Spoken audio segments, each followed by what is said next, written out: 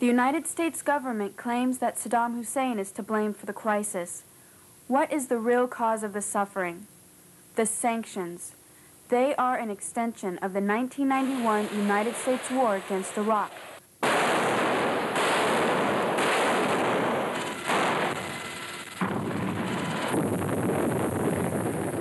The goal was to cripple Iraq's infrastructure and make civilian life unsustainable.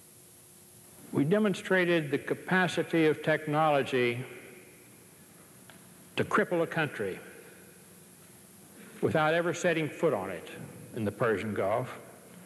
It's important to recognize that because it goes hand in hand with the sanctions. When we merely say that we flew 110,000 aerial sorties in 42 days, one every 30 seconds on the average, 24 hours a day, we ignore what we really did. Officials said the death toll was now 288, with many more to come. The trucks kept filling up and driving away, past waiting relatives who knew they might never be able to identify the bodies of their loved ones.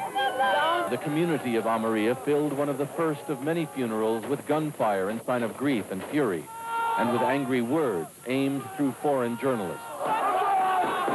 "My mother, she's gone," shouted this young man.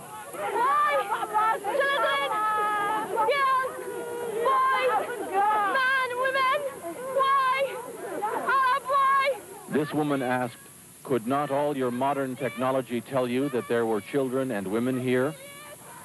Bill Blakemore, ABC News, in the Amaria district of Baghdad.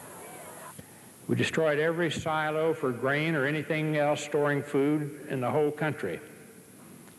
We destroyed all the storage and processing of food plants throughout the country. Even dates, the world's biggest exporter of dates.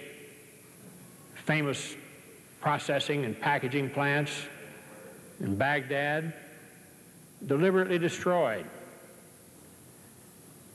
We didn't want them to be able to feed themselves for a long, long time. We're all aware of the famous little powdered milk plant.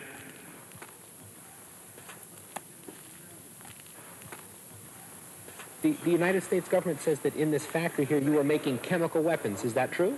No, that's not true. They are lie, because this is milk for children. It's powder, milk of children. Nothing else was made, only this in the factory? Yes, and you can see it yourself.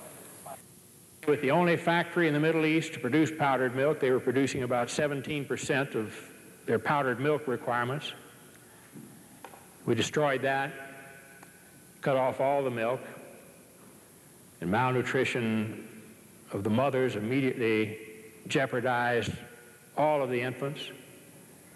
70% of the pregnant women, even today in Iraq, suffer anemia.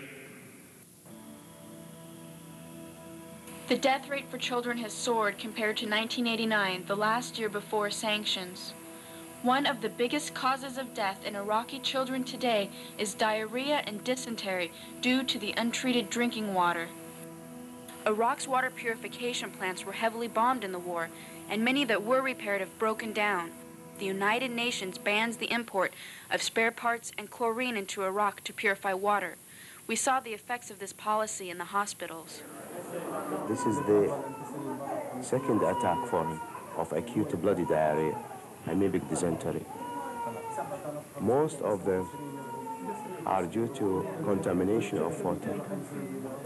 He is malnourished, anemic, underweight with a developmental delay. Diarrhea and vomiting. Do you have tap water there? No. You see the conditions of these children shouldn't happen anywhere, and it's caused by the sanctions the United States government insists upon.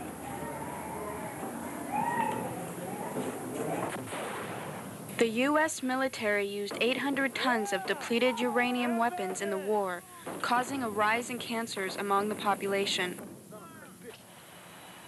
Why does the United States government spend $50 billion a year to patrol the Persian Gulf and keep Iraq locked down? Please raise their hand. Why does it pressure the Security Council to maintain the total blockade? We need to look back on the recent history of Iraq. For many years, U.S., British, and French oil companies owned 95% of Iraq's oil while they maintained a puppet monarchy in power. The people lived lives of extreme poverty.